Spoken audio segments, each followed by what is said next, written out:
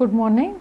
Today's class we are going to discuss about the important topic in endodontics, that is diagnosis in endodontics.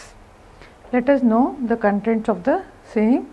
We will be dealing the diagnosis in endodontics under the following headings, that is beginning with the introduction, chief complaint, history, case history record.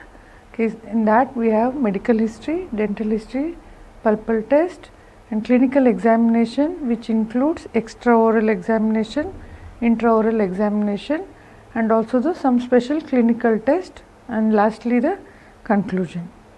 So let's begin with the introduction.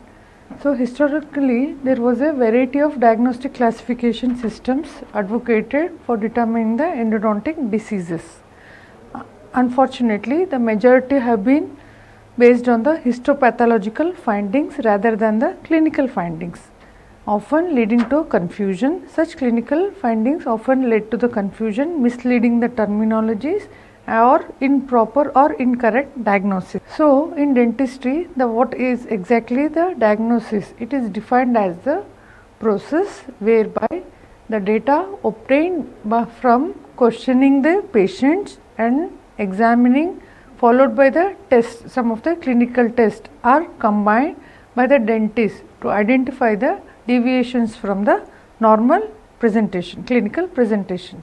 This can be achieved either by careful listening to the patient in his own words, and also some of the clinical diagnostic tests to be conducted. So the process of diagnosis includes 5 stages. They are divided into 5 stages. First is the patient tells, in the first time the patient tells the clinician why he is come or visiting a dentist, or why he is seeking the advice from the dentist. That is, in the technical word we can call it as chief complaint. It should be recorded in his own words, patient's own words, and usage of technical words should be as minimal as possible. And clinician should question the patient about the symptoms, what exactly he feels, how exactly the history, like when the problem or the advice, why he is seeking that advice, when it started, all that should be started in the medical and dental history. Now in the third part, clinician performs some objective clinical test, that is examination and the chairside testing. And this helps us to relate the objective findings with the subjective complaint, what the patient says. We should able to relate, we should do the connective test, so that we will be reaching the tentative differential diagnosis. By the clinical test and the chief complaint, we should be able to reach the differential diagnosis of the same, some of the clinical condition. And with all this we can come to a definitive diagnosis. Moving on to the first part of the diagnosis, that is the chief complaint.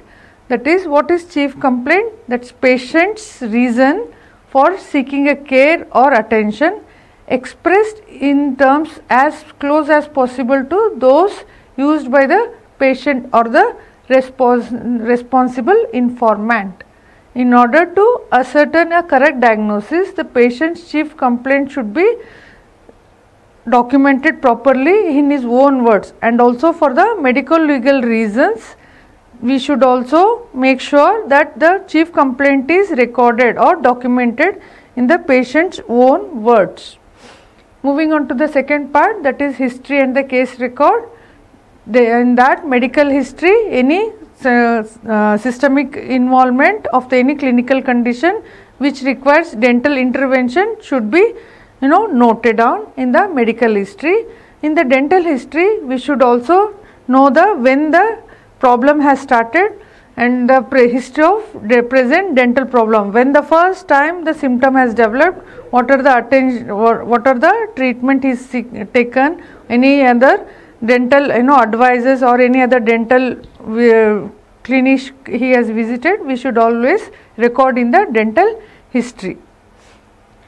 So now the medical history, clinician is responsible for taking a proper medical history for every patient who presents for the treatment. Any patient of a record should be questioned at the each treatment visit to determine any changes in the patient medical or the medical history or the medications.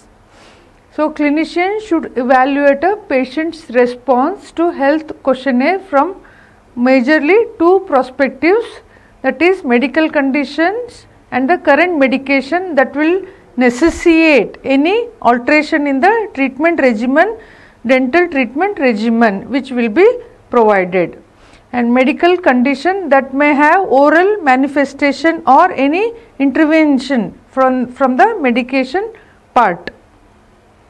Moving on to the dental history, that is the chronological events. First, when the first problem was noticed, what was the nature of the, if the patient has a pain, what aggravates the pain, what relieves the pain of that particular tooth, what initiates the pain, duration of the pain, how long the pain will continue once it is started. All this should be noted in a chronological manner, which will help the clinician to do a particular diagnostic test, chairside diagnostic test.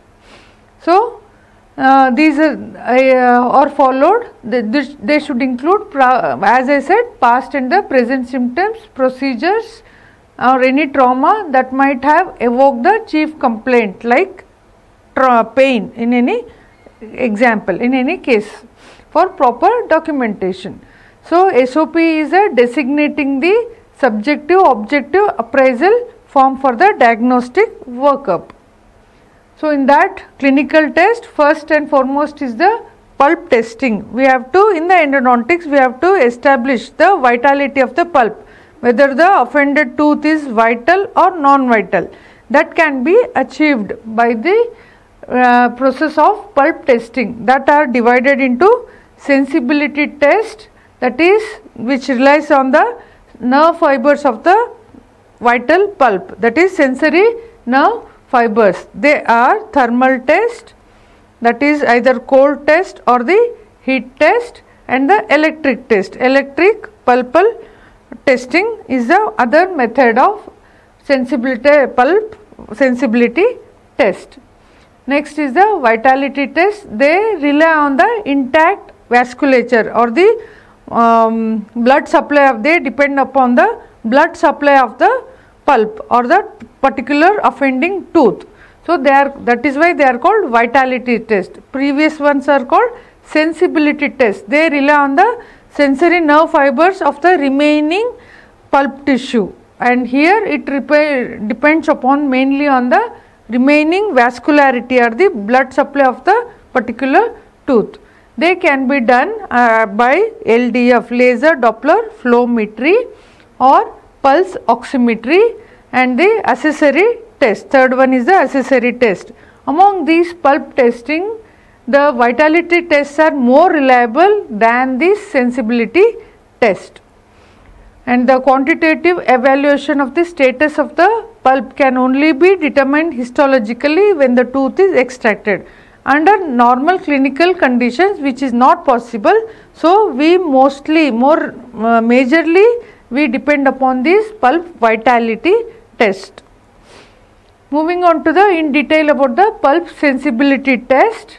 The first is the cold testing.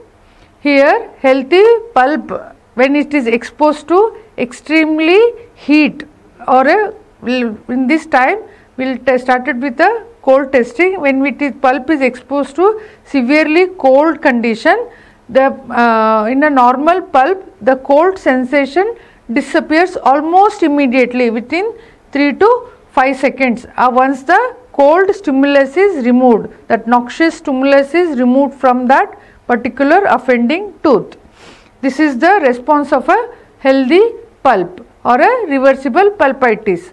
Whereas in the diseased pulp, the same noxious stimuli, when the cold stimuli is presented to that offending tooth, the pain or the sensation or the lingering or the intensification of this painful sensation will continue sometime, or it may be excruciatingly more painful than it was before, and it can be, sometimes there may not be any response. When the tooth is totally dead, there are chances of there is a lack of response can also occur. So, in a deceased pulp, we can expect 3 types of response, that is lingering or intensified or more exaggerated response compared to the healthy pulp, or an immediate response within not even a 3 to 5 seconds. It may take lesser time to respond, and in the third condition there may not be